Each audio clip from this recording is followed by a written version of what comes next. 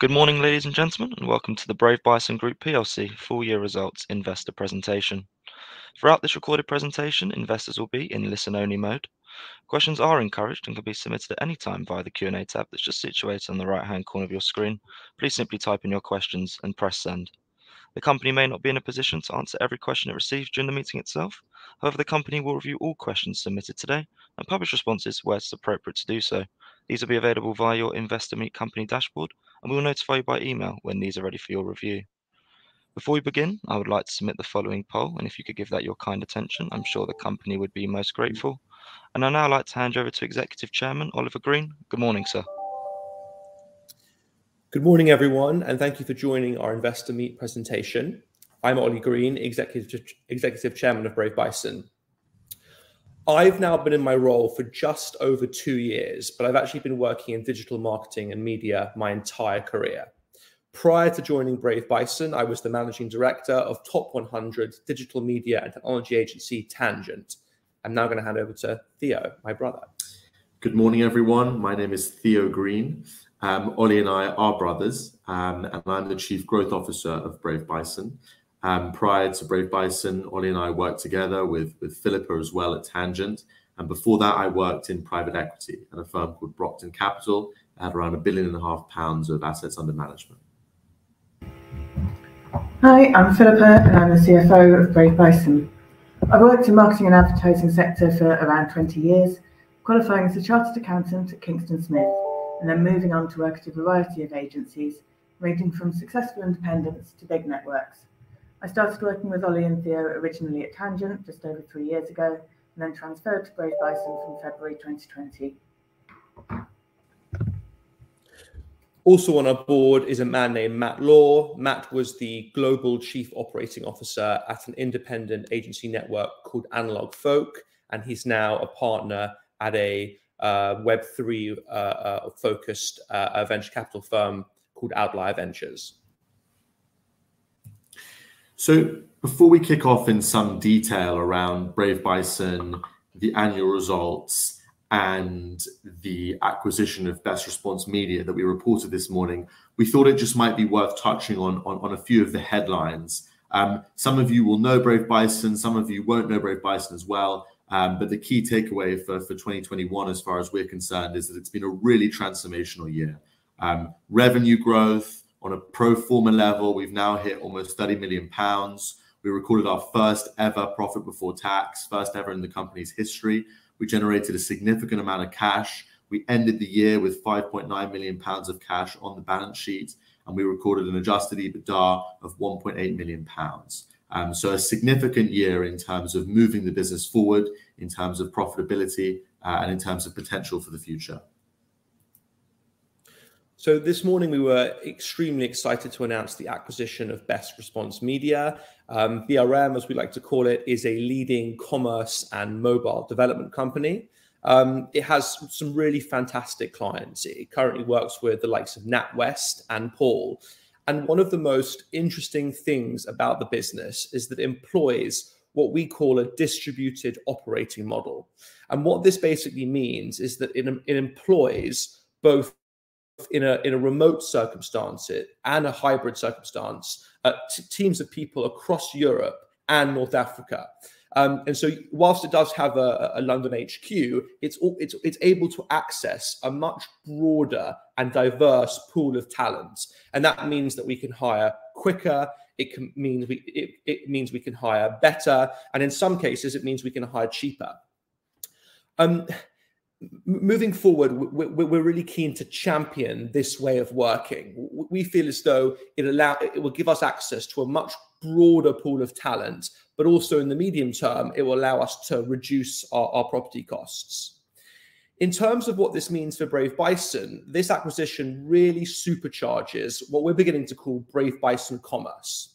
We can now offer clients solutions across all of the major technology platforms. And that includes the likes of SAP, the likes of Salesforce, the likes of BigCommerce, and as a result of the acquisition, now Adobe and Magento technologies. And just one quick thing to add there to Best Response. This acquisition was funded using our balance sheet cash. and we acquired the business for an enterprise value of £350,000. And we also expect it to be earnings accretive in the first year that we are acquiring it. This slide details some of the key financial highlights for the year. Our top line revenue growth was 50%, taking our revenue to 21.7 million. Part of this was driven by organic growth, in particular from our media network, where we both added new channels and shows and grew our existing channels. Part of it was due to the acquisition of Greenlight, which completed on the 1st of September and so contributes 4 months' worth of revenue to the 2021 numbers. Our gross profit was even more significantly up, with an increase of 95% to 7.8 million.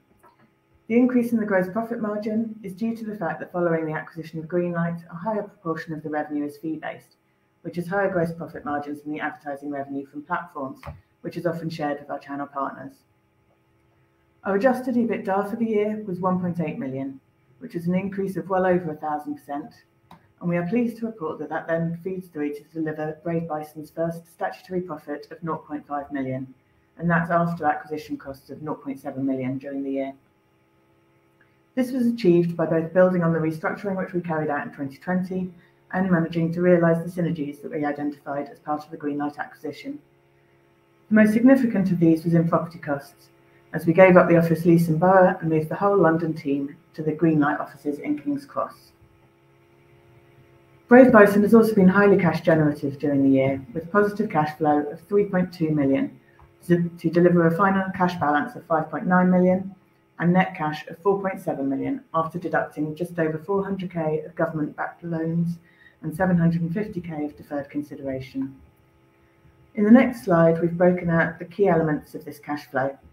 You can see that all of the proceeds from the fundraising during 2021 were utilised in connection with the Greenlight acquisition, but we were still able to generate significant cash both from our profits and from an improved working capital position at the year end. It's also worth highlighting that Brave Bison does have significant tax losses that can be set off against future profits. So there is no significant cash outlay for corporation tax, either in 2021 or expected in the next few years, apart from the payment of pre-acquisition tax liability relating to Greenlight. On the next slide, looking forward to 2022, these charts clearly show our trajectory from the start of 2020. These 2022 numbers are from the Sencos research note published in January of this year, but we are pleased to report that our progress in Q1 shows that we are on track to meet these adjusted EBITDA market expectations of 2.7 million, another significant increase on 2021. We expect our revenues in 2022 to be reaching double what they were in 2020. We will also continue to be cash generative in 2022, although this will be impacted by payments of the deferred consideration, which was settled in February, and the payment of the legacy tax liability.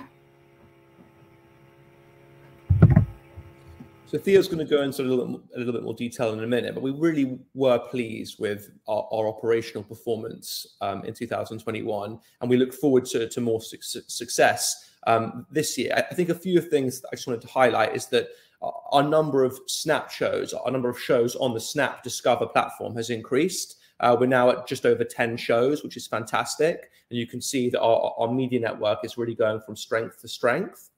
From an agency perspective, we now have even more large enterprise clients. And within those clients, we now have 75% of those are contracted with recurring revenue, which is fantastic and allows us to build a very stable base of both cash, profit, and revenue.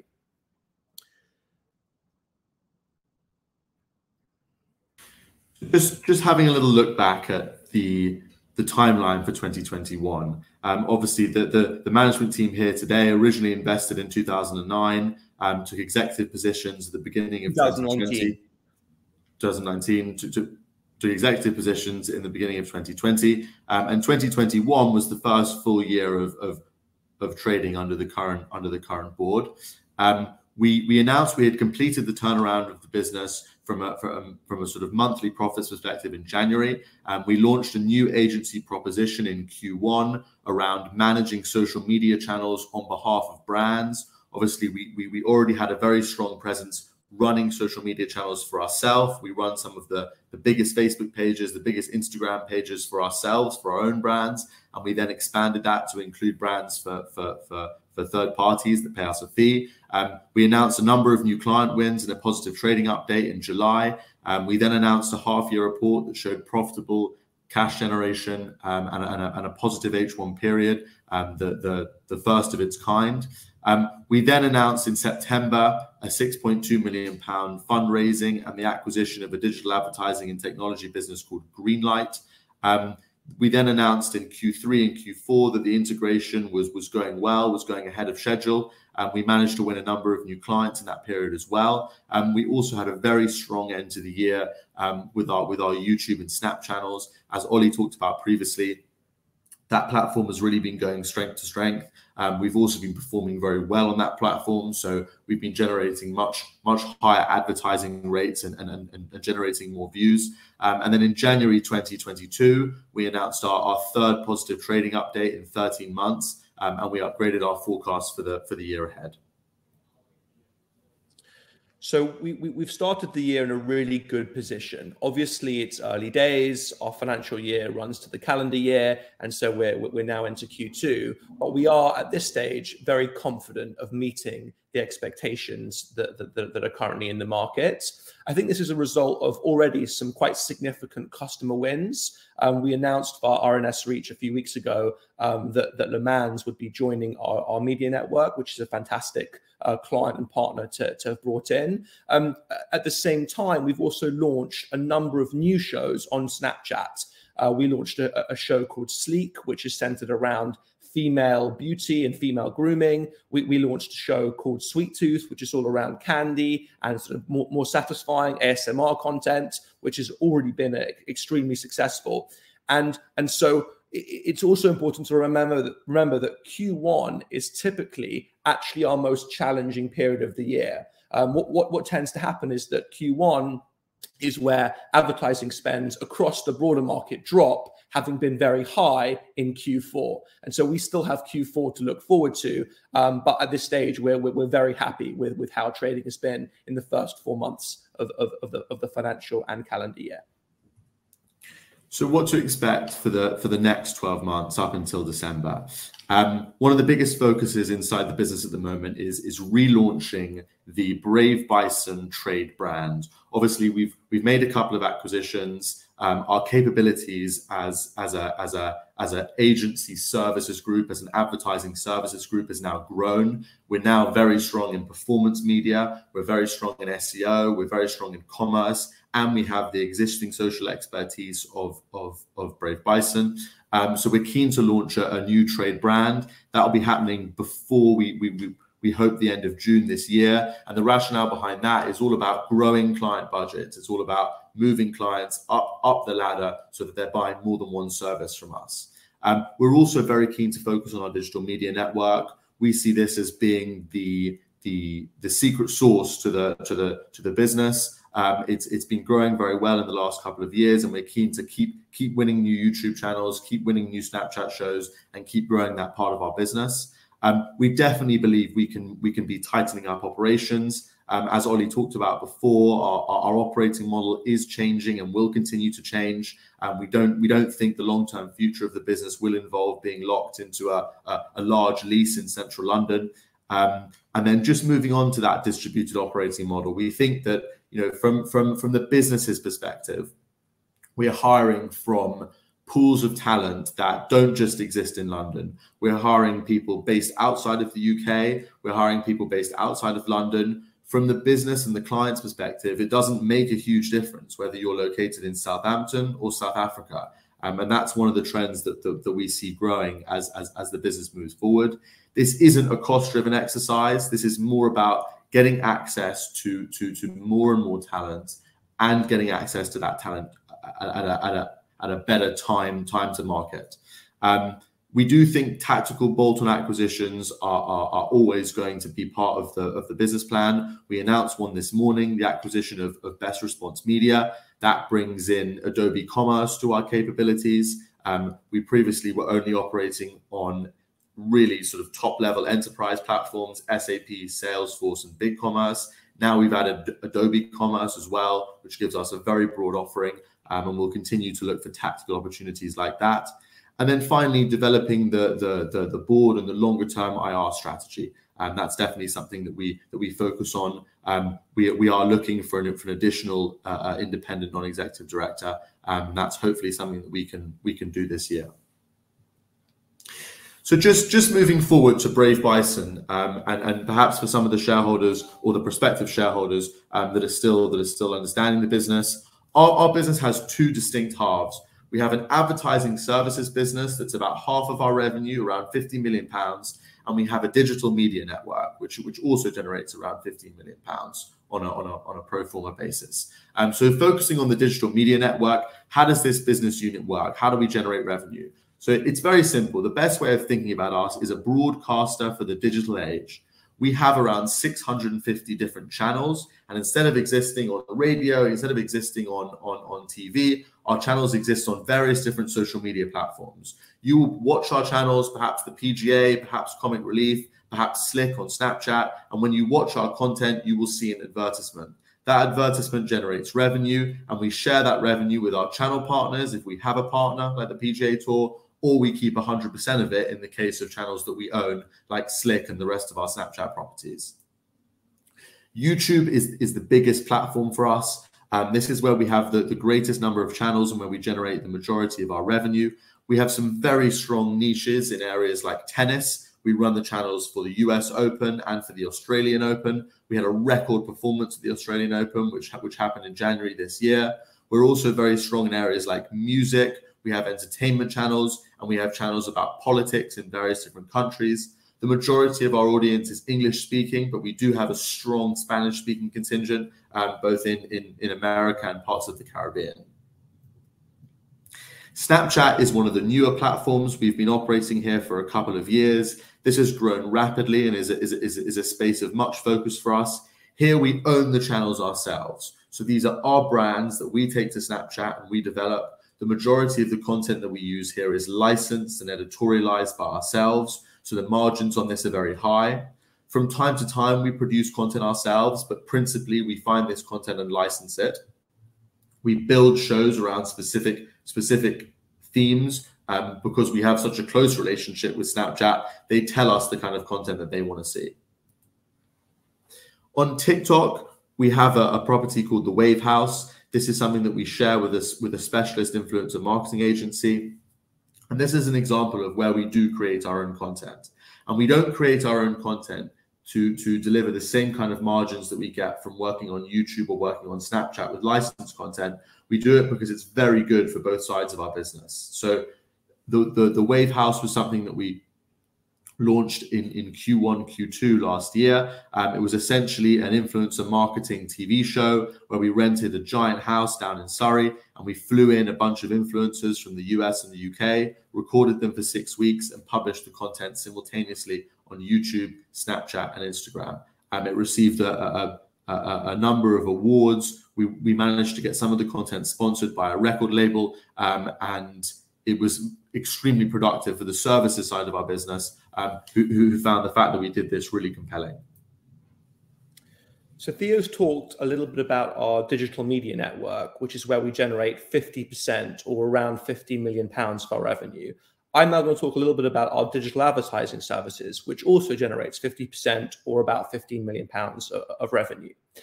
So we like to break our digital advertising services into 3 distinct pillars: Brave Bison Social and Influencer, Brave Bison Performance, and Brave Bison Commerce.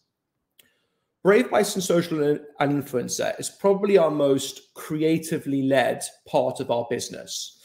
Brave Bison Social and Influencer works with large enterprise global clients like Panasonic and Uniqlo to really help them navigate the likes of Facebook, TikTok, even Twitter, LinkedIn. We help clients with their social media strategy. We help them create content for social media platforms. And more and more so, we run influencer marketing campaigns, which is where we go out into the market, we find creators that have big followings on different platforms, and we use those creators to promote the client's product or message. Brave Bison Performance is slightly more different. If I think about social and influencer being perhaps more creatively led, Brave Bison Performance is very much more data led. Brave Bison Performance is where we manage paid media campaigns on behalf of our clients. So a client will come to us and they'll say, okay, I've got maybe £500,000 or £1 million to spend, and I need to see this return on investment. I need to generate this amount of sales. And we will manage that media budget across the likes of Google, Facebook, Instagram, and other digital media platforms. We are essentially helping our clients to drive sales and acquire customers online. Brave Bison Commerce is probably the most technology-focused part of our digital advertising services. This is all about designing and building transactional websites and digital applications that allow our clients to ultimately transact online. If Brave Bison Social and Influencer is about creating content that drives awareness, and Brave Bison Performance is about driving customers to a website or an app, then Brave Bison Commerce is allowing that customer to actually transact online. So we employ teams of designers and product managers and project managers and engineers, so developers, and they actually consult, design, build, and maintain digital applications. As you can see here, we work with a really broad range of global clients. We like to work with large enterprises, clients that are working in multiple markets and have multiple different parts of their business. As you can see here, we work with a range of both B2B and B2C clients. But I think there's probably three areas that we're beginning to focus on more and more. The first is fintech, which is an extremely exciting part of the market. The second is commerce, and the third is gaming. And all three of those sectors have really benefited from the sort of acceleration into digital transformation that we've seen since the start of the pandemic. So one of the things that's important to us on both sides of our business is how we use technology across both sides of the aisle. And I think what we're keen to do is ensure that our business is running as effectively and as profitably as possible. And we believe, and this is something that absolutely we advise our clients on as well, is that running a combination of man and machine is definitely the way forward, the cyborg approach. And I think the focus for us is how can we make our services faster? How can we make our services better? How can we make our services cheaper? And we do find that occasionally we come up against competitors who haven't employed the same tactics, who don't understand the way that some of the technology available can change the way in which we market. And that makes us far better when it comes to winning work. There's two ways of working. One is by using the plethora of tools available to the advertising services business, which we absolutely do. There are so many different software applications that allow us to work harder and to deliver better for our clients. But occasionally we build tools ourselves, and we build these tools not necessarily to sell to our clients under a license fee. We're not a software as a service business, but we are a business that wants to be able to deliver in excess of our competitors. So a very good example of that is how we work with artificial intelligence. So artificial intelligence is really just becoming something that people are thinking about at the moment, and it's dominated not actually by businesses but by research organizations. One of them at the moment is called OpenAI. It's a totally open source, non-proprietary research organization where all of the algorithms can be used by anybody. A lot of people have taken these algorithms and built on top of them to build products. We've done the same thing, but in the context of search engine optimization. So, for example, some of our clients are omnichannel retailers that have tens of thousands, if not sometimes hundreds of thousands of different products available on their website. So when it comes to optimizing keywords and optimizing the written content on those web pages, manually making changes to all of those different pages becomes something that can't really be done at scale. So we went to the OpenAI AI research tool. It's called GPT-3. It's called GPT-3. We built some software on top of that that allows the tool to ingest the kind of clever SEO content that we write for our customers. So we take a selection of those 10,000 pages. We teach the AI how to write effective copy for search engine optimization, and then we run it across the remaining 7, 8, or 9,000 pages. So this is an example of something we ran for an electronics retailer in the UK. This sentence, if you're looking for a mobile phone without a contract, was totally written by a piece of software. Obviously, that piece of software was trained in search engine optimization and advertising copy, but it was totally written by a machine. And this obviously gets done in a fraction of the time. So people are a huge part of our business. The market for talent is hot, and we've touched upon how we're sort of navigating that. And one of the things that we're doing is opening up these hubs across Europe and across North Africa now after the acquisition of Best Response Media. This slide really details the extent to which we listen to our staff. We do a quarterly engagement survey where we ask questions about how engaged and how happy they are at work, any suggestions that we can make. And this is all about creating a fantastic employee experience so that we can attract and retain the best talent in the market. And that's not just in London, not just in the UK, but across Europe and now North Africa. So our vision for Brave Bison, this diagram depicts our current business as well as an expanded model. On the left-hand side, you have our current digital and social capabilities that exist within Brave Bison Performance, Brave Bison Social and Influencer, and Brave Bison Commerce. But you also have new capabilities that we're really keen to develop. These include app economy marketing, conversion rate optimization, and Amazon marketing.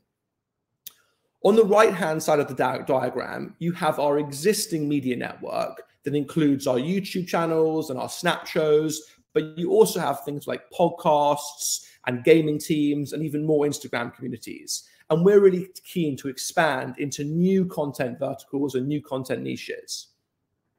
The business model for the left-hand side will always be fee-based income. So that's usually large enterprise clients paying us for a service. On the right-hand side, you have a combination of advertising and branded content, but then we're also keen to develop over time much more of a direct-to-consumer revenue line. And that will include things like subscription and even commerce. And what we're creating here is really a flywheel for growth because one side feeds the other. The bigger and more engaged our audiences are on our media network, the more relevant they become to large enterprises or clients and partners buying our digital capabilities on the left-hand side. At the same time, the teams, the talent that we employ to service our clients on the left-hand side loves to work on building out the network on the right-hand side.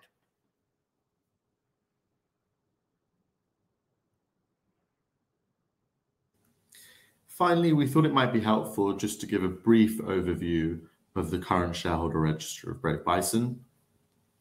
Ollie and I are the largest shareholders in the business, having acquired a significant stake back in 2019, made subsequent investments, and then committed a further £1 million in the fundraising that took place in September.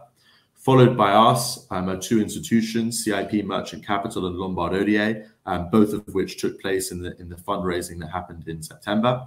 We also have two very, very supportive private family offices and further institutions on the register in the form of Trium Capital, Premier Miton, Risk Capital Partners. On top of that, Philippa Norwich is also invested into the business, both in capital she's committed and through share options. We thought it might be helpful for prospective investors on the call to outline what we think are the top 5 reasons to invest in Brave Bison are. Number 1, our committed and experienced management team with skin in the game. Number 2, the digital advertising market is growing quickly, and we're perfectly positioned to benefit from this as brands move their spend away from traditional channels like TV and radio and towards social and digital platforms. Number 3, our commercials, including our balance sheet with net cash, and the fact that we're now trading profitably on a month-to-month basis and that we generate cash. Number 4, we're already global with a footprint in the UK, now in North Africa, and across the Asia Pacific region. Number 5, we have a clear plan to build a much bigger business by growing our existing business organically and making targeted strategic acquisitions through our strong balance sheet. Thank you very much. We'll now open up for Q&A. Ollie, Theo, Philippa, that's great. And thank you very much indeed for your presentation this morning. Ladies and gentlemen, please do continue to submit your questions just by using the Q&A tab that's situated on the top right-hand corner of your screen. But just while Ollie, Theo and Philippa take a few moments to review those questions submitted already, I would like to remind you that a recording of this presentation, along with a copy of the slides and the published Q&A, can be accessed via your investor dashboard. Theo, Philippa, Ollie, as you can see, we've received a number of questions throughout today's presentation, and thank you to all investors for submitting their questions. If I could please just hand back to you just to run through that Q&A tab, and where it's appropriate to do so, if you could just read out the questions and give your response, and then I'll pick up from you at the end. Thank you. So one of the questions that's come up is sort of why are you different?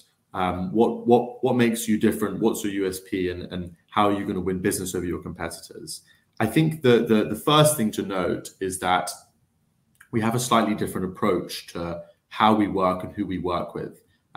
There are a lot of digital advertising agencies, and there are a lot of digital media publishers. There are very few that combine those two service offerings.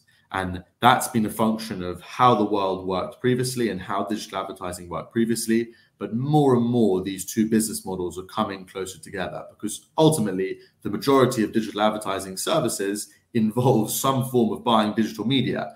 Digital media is the same inventory that you're selling as a digital publisher. So we feel that by having these two business models together works really, really well in the face of new customers. We have Instagram accounts that we own and that we manage and that we run that have millions of followers, and we do that for ourselves. So the fact that we eat our own dog food makes us quite a compelling partner for a brand that wants a presence on Instagram, given that we do it for ourselves.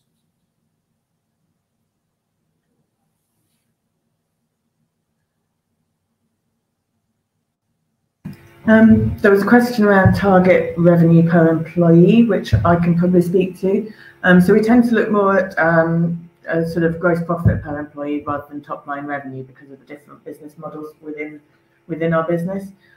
So as a rough rule of thumb, I would say benchmark would be around 100,000 per employee plus. So we're looking for something definitely upwards of that.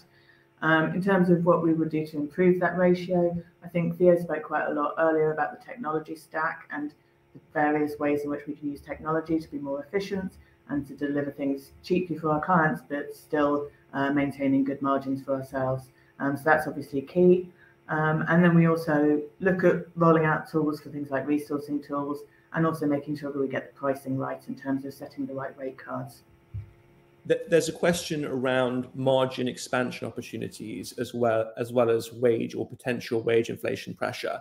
I think from a margin expansion perspective, one of the things that we did touch upon this morning is this idea of a new look and feel for Brave Bison, a new brand for Brave Bison, and that being able to pitch for bigger briefs from customers. I think what we're beginning to see is, once we sell in one service, so for example, it might be Brave Bison Social and Influencer, we actually have more and more opportunity to sell in a second service. Typically, Brave Bison Performance can often come in after Social and Influencer. And what this sort of cross-sell does is it actually does improve the margin, because the cost of sale is reduced. Another thing that I think that does have an impact on margin, and it sort of addresses the wage inflation point, I think this distributed operating model is really, really important. We are finding that there are hubs of talent in really quite unusual places. We've talked about setting up an office in Bulgaria. That would be a small physical office, but it has the potential to be a big office in terms of number of people attached to it. And so this new way of working that really leans into hybrid and remote working really does allow us to increase margin, but also head off wage inflation that you're currently reading about in the UK and London, especially within the sort of context of digital talent, which is obviously very much high in demand right now. We're also having conversations with clients about putting up prices. I think that's becoming more and more anticipated from some of our partners. I think everyone reads about it in the media. Your Netflix, your Spotify, they're all going up, and so some of that cost can be passed on to some of our partners. There's a question about ad spend and sort of global ad spend on Facebook and YouTube and the various different platforms. I think tracking the sort of the two giants is certainly helpful. But there are other platforms out there. Pinterest has been doing very well recently, and other platforms have been doing well. I think we feel that the overall spend moving from analog into digital that has been irreversibly changed as a result of the pandemic is what pushes the business forward on a macro level. I think the attribution offered by digital advertising and the fact that so much non-digital advertising was turned off during the pandemic has allowed brands to see just what a fantastic impact it has on their business.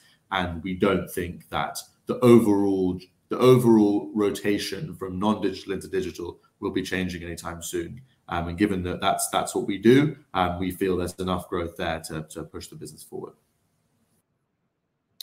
There's a question about are we planning any capital raises in the next 12 to 24 months? And so what I say to that is first of all, our business does not require outside capital to run. We are profitable and cash generative on a monthly basis. As you can see, our business does grow organically, which is fantastic, and we're very keen for that to continue and actually for that to increase. With the cash that we generate, we do look to acquire other businesses. A perfect example of that is Best Response Media, right? We acquired that with existing cash on the balance sheet. In terms of bigger deals, we are looking to scale our business, and so it is possible that we look to raise funding, but that would only be for a accretive transformational deal that increases earnings per share. I think that Theo and I are the largest shareholders in Brave Bison currently, and we are absolutely aligned with shareholders in terms of creating value. In the event that we do raise funding, it's because there is a deal that makes incredible strategic sense, that is accretive, and that will drive the business forward faster than it's currently going. Our ambition is not to remain a very small business. We're not in a rush, but we are seeing lots of opportunities in the market. And so it is possible that over the next 12 to 24 months, there will be a fundraising, but only for a deal that makes sense, that is accretive. And we really push hard to make sure that we've covered every base on that front. And we're completely incentivized to do so, as we're the largest shareholders. There's a question about what opportunities excite us moving forward. I think launching the new brand is a really big deal. I know it might not seem as such for sort of more financially orientated people, but this allows us to pitch for much bigger work. I like to think at the moment that we have the capabilities to pitch for briefs that are sort of between 500,000 and £1 million in value. I think with this new proposition and this new route to market, we're going to be able to pitch for briefs that are up to £2 million a year in value, which is obviously very exciting. It also means we can pitch to bigger companies with multiple billions of revenue. It is sort of the clients that we're actively targeting. So I think our brand is very exciting. I think that we've onboarded some fantastic new clients. We recently, some of which we've announced via RNS. We've launched some fantastic new shows on Snapchat, which have started off very, very strongly. We've also hired some great people. We have 2 new managing directors, one for our commerce business and one for our social and influencer business. And then obviously Buster, our COO, joined in September of last year. So we've really hired and bolstered the senior team, which will allow us to onboard new clients as well as really grow the business moving forward. I think that's it in terms of questions, unless there's anything else anyone wants to submit. Absolutely, it looks like that. Ollie, Theo, Philippa, thank you very much indeed for taking the time to address all of those questions that came through from investors this morning. And of course, if there are any further questions submitted today, we will make these available immediately after the presentation has ended. And ladies and gentlemen, we'll publish all those responses where it's appropriate to do so on the Investor Meet Company platform, and we'll notify you by email when these are ready for your review. Ollie, perhaps for redirecting investors to provide you with their feedback, which I know is particularly important to yourself and the company, is it possible I could just ask you for a few closing comments to wrap up with? Thank you.